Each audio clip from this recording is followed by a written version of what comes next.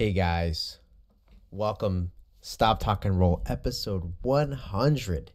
Can't believe I've done 100 of these. If this is your first time on the channel or watching the show, I break down jiu-jitsu rounds and give you some feedback. I'm a black belt in Brazilian jiu-jitsu. I've been training for 13 years, and I teach. And yeah, so just break down some roles and have some fun with it and try to learn something new. Selfishly try to learn something new and try to provide some good feedback for the people in the video and for you who are watching. Yeah, and we have a fun one today. It was Hudson's birthday in the black gi here on Wednesday. And Jeff put him through the Shark Tank. So basically what this is, he's already been rolling for a few minutes at this point. And we have somebody new jumping in literally like every 30 seconds to a minute. I got a little crazy with the timer. But you're just going to see, it's kind of just a fun time. Hudson's in here the whole time and just proceeds to get mauled by everybody in the room. And he does a pretty good job holding everybody off, but it's not an easy thing. But yeah, also we're on episode 100. At the end of the video, I'm going to go through some like cool little things, like where we're at now. And, you know, hopefully look back on this in the future and, you know, look at, how the channel's progressed. But, I would really appreciate it if you could like, subscribe, ring that notification bell. I get these episodes out every morning, 8 a.m. Eastern Standard Time, Monday through Saturday. And if you'd like me to review one of your rounds, just reach out. I'm also going to be starting with this video, a much heavier presence on social media. So hopefully we'll drive into new traffic. So if you haven't been here before, just reach out. I'll try to get one of your videos. If you'd like me to review one of your rounds, we'll get on here. So this is a slightly longer one, but I might let this run a little bit more too than your typical video. Again, Hudson's already been rolling, but this video is 7.5 minutes long, which is longer than the usual 5-minute rounds that I do. But he's also kind of just getting mauled the whole time. So I'm just going to kind of let this go. So I might just actually live narrate. Dan's coming in with a nice knee slice there as I immediately say, I'm going to live narrate it, and then I stop and come back. When I like to knee slice Dan, I like to drop my hip down to the ground or kind of on them and then get that underhook right on that far side and slide down and through. Okay. You end up in kind of a tighter situation here. Again, Hudson's already been rolling. Dan just came in fresh. So if you've never done Shark Tank before, ooh, with the 3/4 or the half nestle, nice. When you go to take the back, Dan,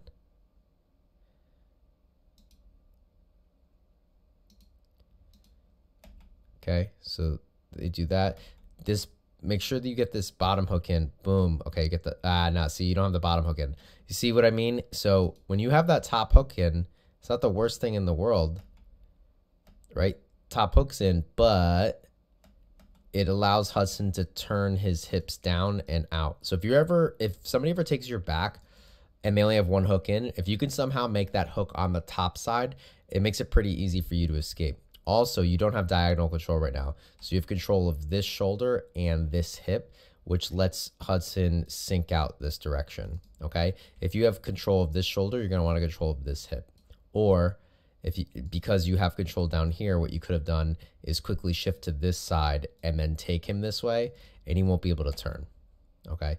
As I was saying before, Hudson's already been doing this for a few minutes. I think he might have been like 3 minutes in. So he's been going through the business. So this is how Shark Tank works. They're still trying to kind of figure it out.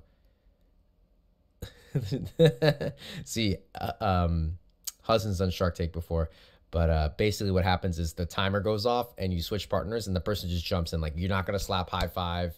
And it's not like a disrespectful thing. It's just, you're not going to slap high five. You're just going to jump in and go. Obviously, you're not going to like spear them from behind, but so he's in with Rafael right now. Hudson's playing a little butterfly guard. Nice pass.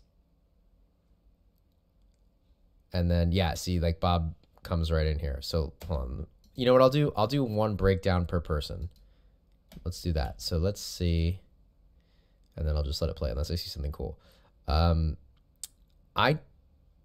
This This pass worked, but I typically don't like to jump ahead. Like, I like to be methodical when passing butterfly. So I kind of think of it like I have to pass his ankle, his knee, his hip, his body, his chest or his shoulders, and then his head, right? And I like to go like 1, 2, 3, 4, 5, and then eventually 6 up to his head.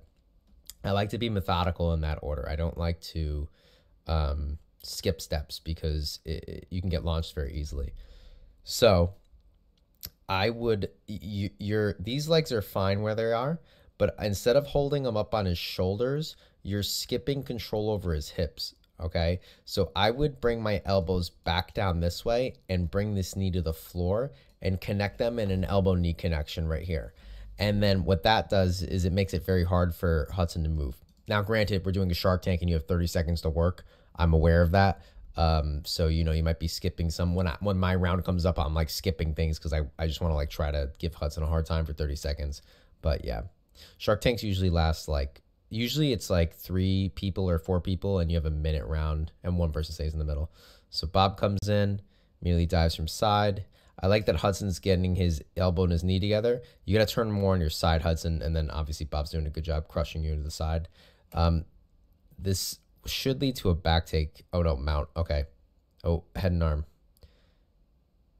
Okay, let's see if he gets this.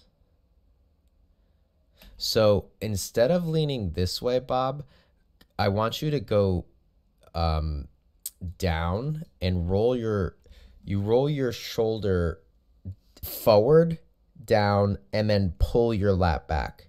Okay, so you roll your shoulder forward, down, right, to eliminate this space, and then do like a big lat pull down with your arm here on this side. Okay, and that's gonna create a lot of pressure. All right, we're still trying to figure it out. Yeah, you gotta keep going.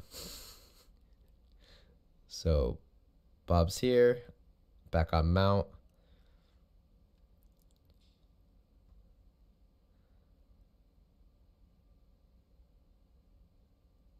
Hudson's tired. He should be looking to hip escape right now, but he's probably just trying to survive, like up top.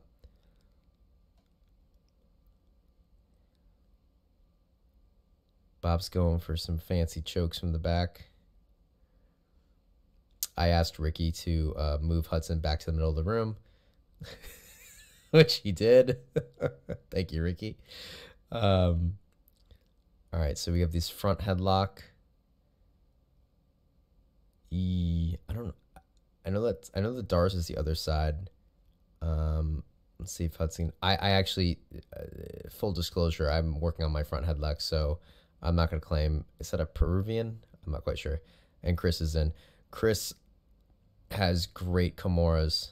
Chris was on the first episode. Yep, and look at that hunting right immediately for the Kimura. That was pretty. Yep, easy. Yeah, I know Hudson's got like Gumby arms. Let's see what that turnaround was. All right, so he passes.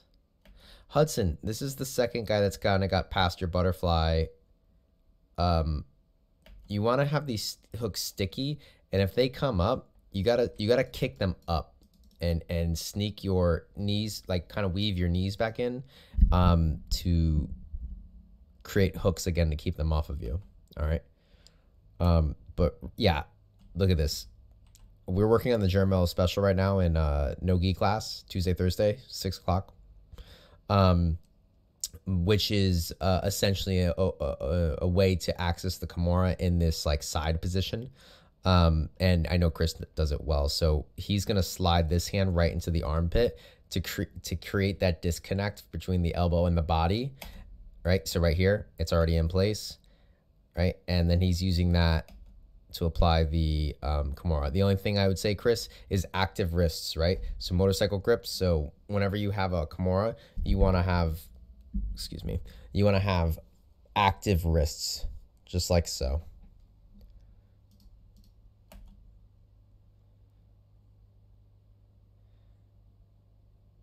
You keep the Kimura. Yeah, that's a little joke too. I think I said something and you let it go. I mean, you could do that at Shark Tank, but usually reset a little bit for him. Nice, Hudson, almost. And Got that Kimura again. Very nice. Hudson's beat. Who's coming in?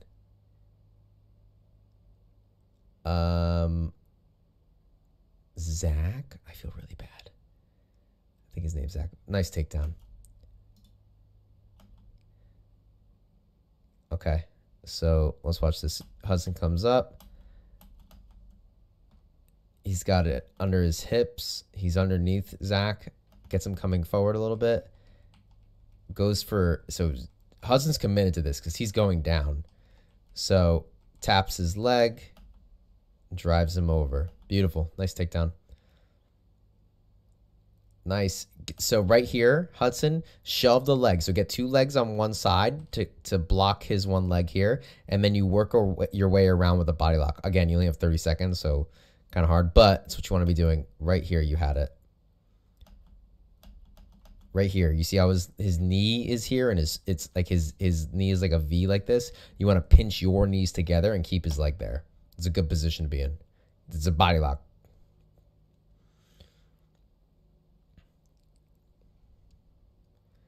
Nice Zach trying to go for the triangle and the armbar. Wrong arm on that. Ooh. Jan's a tough one. Oh, right into the... Yeah, I can't really... Yeah, he's got the rear naked choke. That's a rough one. It's a rough one to pick up. Notice the subtle little tap. These are the little things, guys, that goes a long way. Watch what Jan does with this right leg right here. Okay? He walks in, knee right to next to Hudson's knee, and he does this slight... I'm going to do frame by frame. He does this slight little turn in. That is the best arrow I have ever drawn. Like, in my life. Look at that. See that little turn? This is a little pivot. His foot's still on the ground. It's a little pivot, and it gets Hudson's knees facing away from Jan, okay? Which makes it much easier if you've watched my videos before, if you follow like Gordon Ryan, all those guys. It makes it much easier to get around their guard or to control them in side control because their knees are facing away from you. It's harder for them to hip escape into you. They need to have their knees facing you. So Jan does that little kind of like pivot there, brings the other leg in to be the wedge now, and then he's able to step up with this leg. You guys see that little chain? Watch again. Okay, watch. So this leg plants, has the little shift in. This leg comes to meet it and plant as the wedge, and then he's able to shift this foot. Beautiful little pass right there. 1, 2, 3. I'll do it in slow motion again. You can slow the video down too if you want. So watch. Watch. Step. Pivot. Tap the knee. Replace the wedge. Right? Slides to the side. Uses his hand. Punches through. Jumps around the leg.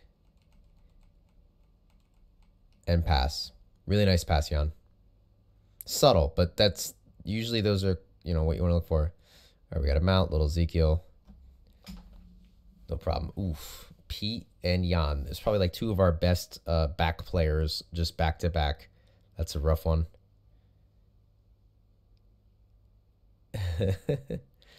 Pete's got these long, oh my God, right into the body triangle. That's rough. Shanice is on deck, ready to go. Well, let's see. Re-attack. Oh, heel hook in the gi. I'll allow it. Illegal, though. Good job, Pete, getting your foot back to the floor. Yeah, Hudson, I know you're tired. You got to work on your butterfly guard a little bit there. Shanice, no mercy. Knee on belly immediately. Nice. Nice, Shanice. Oh, little too far. You see where you tilted?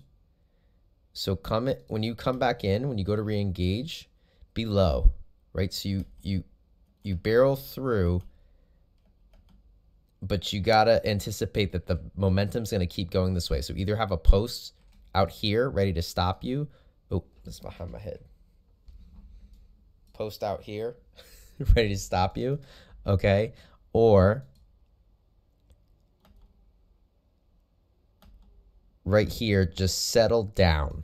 Instead of going this direction, right? Go, just settle down with it. All right, nice little reversal. Give Hudson a break here. He's just going to get his back taken again, though. Nice body lock, good pressure. I would abandon this, Shanice. I would look to get that in front of the face as a wedge. Yeah. Hudson's got to improve his game of getting ready for the person coming up next. Don't cross your feet. Tatiana, what are you doing? Don't cross your feet. Yeah, be careful. I lost my, yeah, don't, be careful with that. So just unhook your feet and hook. Honestly, guys, I'm even wary just keeping, even if my feet are unhooked, I'm wary about keeping my feet below the hip line, because even if they're not unhooked, they can grab onto it and be super annoying. I'm not going to tap from it. And I'm not saying that you shouldn't tap from it, but it's definitely annoying and it's something you have to address. If you just play with your knees, with your feet above their hip line, this is an impossible thing for them to do unless they put your foot back down there or you voluntarily do that. Okay. So this won't happen if your feet are above the hip line, but nice job, Hudson. You're still in. Yeah. So Shark Tank rules. There we go. As you could tell, we don't really care about doing heel hooks or not in the gi. So don't leave your comments that we're like horrible people or something. I promise it's fine. Nice. Beautiful. Right into mount. Yep, that works. Oh, I remember this live. You, so that's not gonna, that doesn't work, does it? Hudson's got, yeah, Hudson's got super Gumby arms. But even still, let's do this correct. So your arm needs to be under his tricep or behind this part of his arm, not in front of the forearm here, okay? So you need to pull that back. And then when you do the Americana, you don't lift it there. You need to bring the elbow down to his ribs, and you need to paint the mat, right? Like a paintbrush. Use his hand along the mat. You can't let his hand come up. Once you have his hand pinned to the mat and you bring his elbow back to his ribs, then you can start raising. The other thing is, just like the Kimura with the motorcycle grips, you want to have motorcycle grips with the Americana as well. Okay? And Hudson turns over. Nice.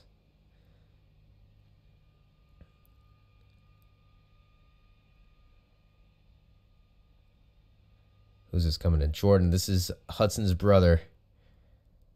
Nice. I like that. Just rip him out of there. You just jump on him next time, Jordan.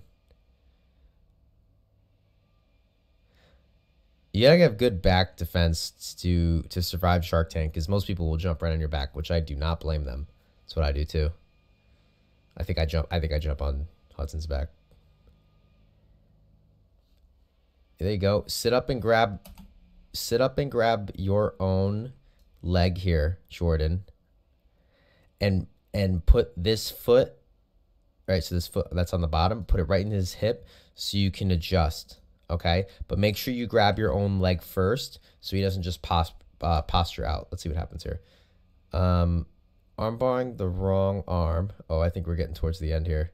Jeff's in, and I think I'm in next after that.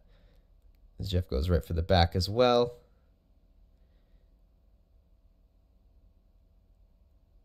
Oh, cool little adjustment and a little bow and arrow. Bow and arrow, nice. And then, yeah, see, you continue. Hudson is shot. And then I'm in. It wasn't giving me much, so I was like, I'll do a little collar choke. I'm continuing, roll him over. Rear naked choke. And then I try to arm bar him, but he is Gumby, and I did not want to rip.